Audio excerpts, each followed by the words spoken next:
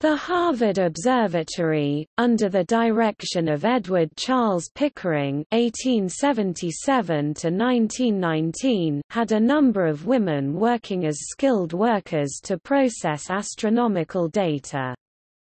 Harvard was the first such institution to hire women to do this type of work.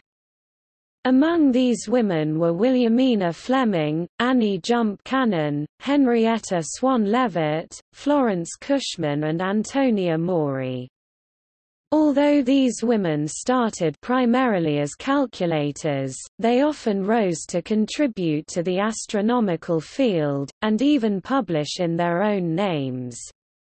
This staff came to be known as the Harvard Computers or, more derisively, as Pickering's harem.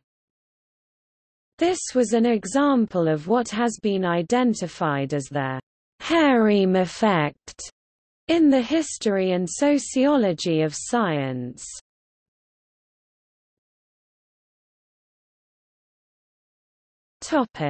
History.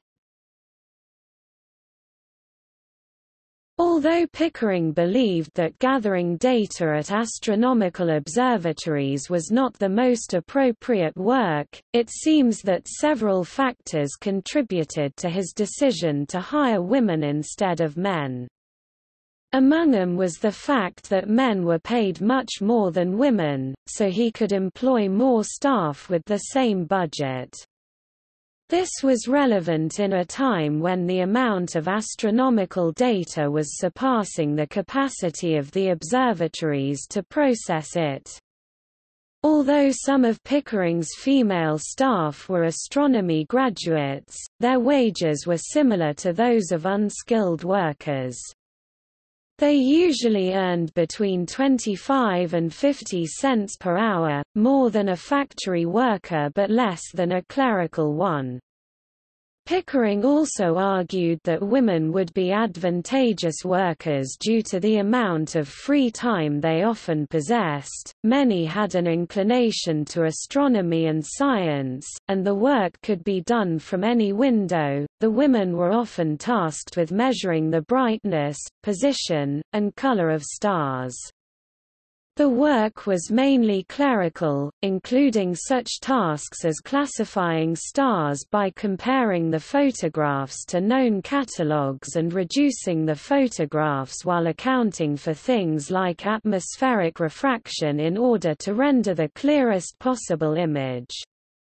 Fleming herself described the work as so nearly alike that there will be little to describe outside ordinary routine work of measurement, examination of photographs, and of work involved in the reduction of these observations. At times women offered to work at the observatory for free in order to gain experience in a field that was difficult to get into.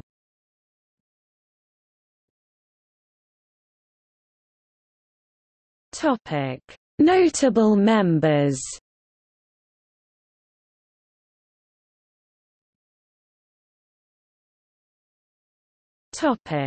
Mary Anna Palmer Draper. Mrs. Draper was the widow of Dr. Henry Draper, an astronomer who died before completing his work on the chemical composition of stars. She was very involved in her husband's work and wanted to finish his classification of stars after he passed away. Mrs. Draper quickly realized the task facing her was far too daunting for one person. She had received correspondence from Mr. Pickering, a close friend of hers and her husband's. Pickering offered to help finish her husband's work, and encouraged her to publish his findings up to the time of his death. After some deliberation and much consideration, Mrs. Draper decided in 1886 to donate money and a telescope of her husband's to the Harvard Observatory in order to photograph the spectra of stars. She had decided this would be the best way to continue her husband's work and erect his legacy in astronomy. She was very insistent on funding the memorial project with her own inheritance, as it would carry on her husband's legacy. She was a dedicated follower of the observatory and a great friend of Pickering's. In 1900 she funded an expedition to see the total solar eclipse occurring that year.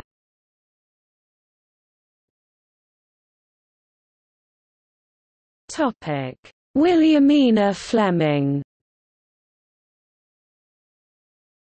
Williamina Fleming had no prior relation to Harvard, as she was a Scottish immigrant working as Pickering's housemaid. Her first assignment was to improve an existing catalogue of stellar spectra. Fleming went on to help develop a classification of stars based on their hydrogen content, as well as play a major role in discovering the strange nature of white dwarf stars. Williamina continued her career in astronomy when she was appointed Harvard's Curator of Astronomical Photographs in 1899, also known as Curator of the Photographic Plates. She remained the only woman curator until the 1950s. Her work also led to her becoming the first female American citizen to be elected to the Royal Astronomical Society in 1907.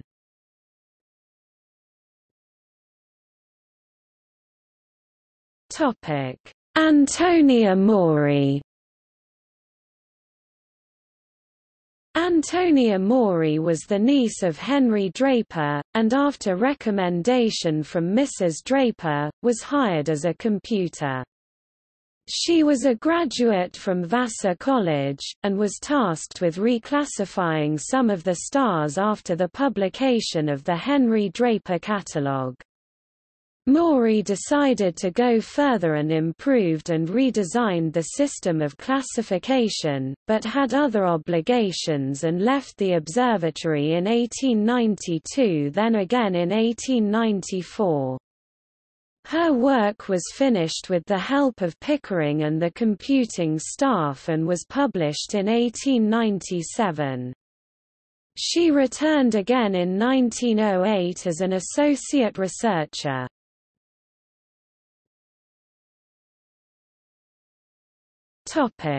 Anna Winlock.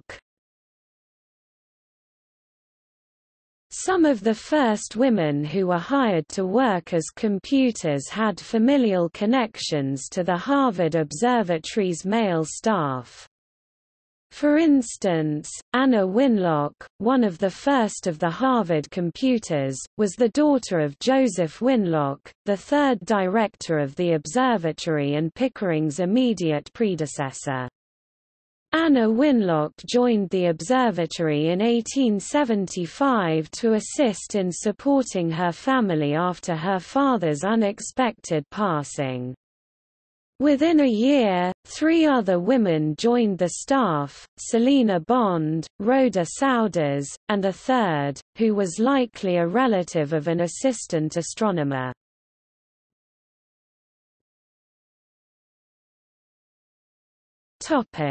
Annie Cannon.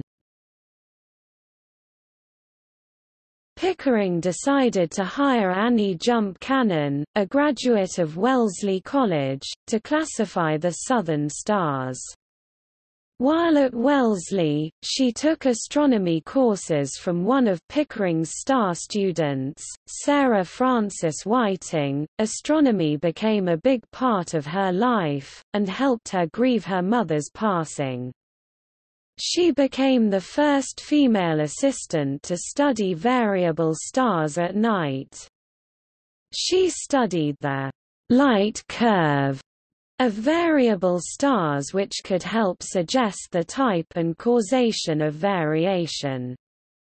Cannon considered merging the classification systems developed by Fleming and Maury rather than inventing a brand new one, and developed the Harvard classification scheme, which is the basis of the today's familiar OBAF-GKM system. She also categorized the variable stars into tables so they could be identified and compared more easily. These systems connect the color of stars to their temperature. Annie Cannon is one of the more famous of the computers of her group. She was the first female scientist to be recognized for many awards and titles in her field of study. She was the first woman to receive an honorary doctorate from the University of Oxford and the Henry Draper Medal from the National Academy of Sciences, and the first female officer in the American Astronomical Society. Cannon went on to establish her own Annie Jump Cannon Award for women in postdoctoral work.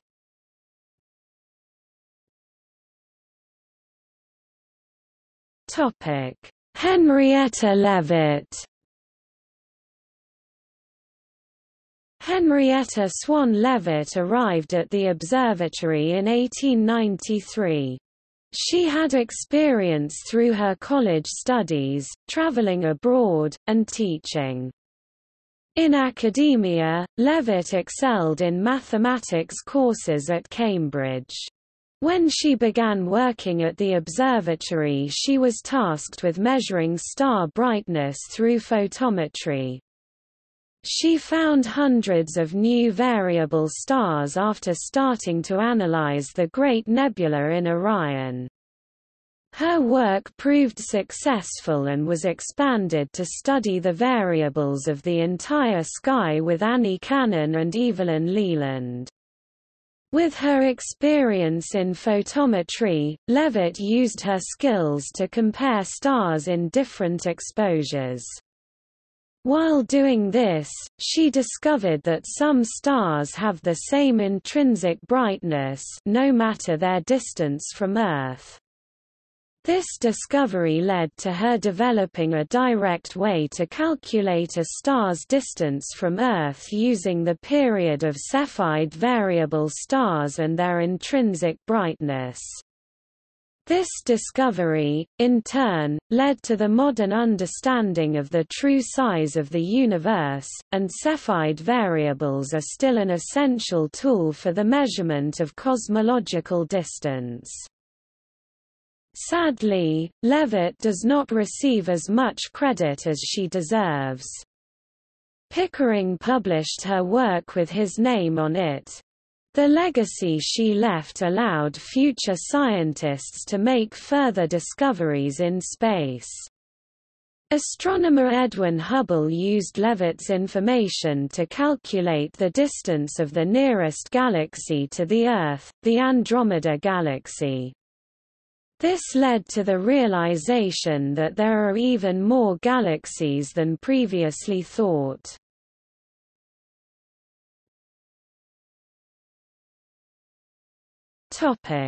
See also: